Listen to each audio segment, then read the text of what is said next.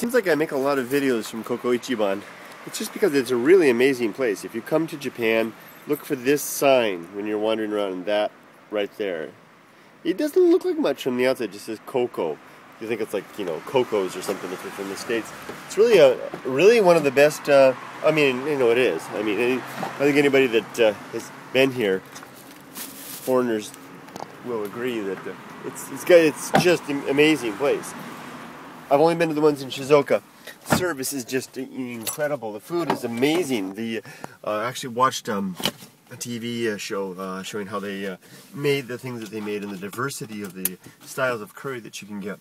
And Japanese curry is so much different than Indian curry. It's really great stuff.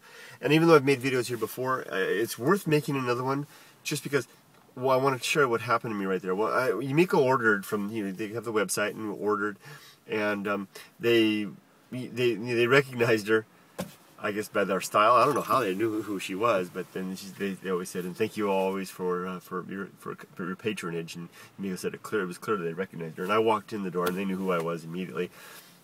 Molly's got a great story about being recognized. I walked in, and they thanked me for coming, for always coming. They had all this stuff, the great service.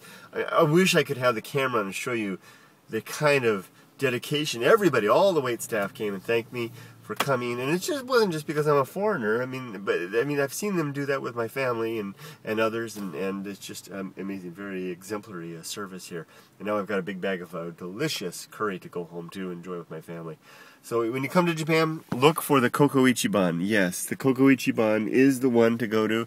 I recommend it fully endorsed by the properties and families of me. Bye-bye, whatever the hell that means.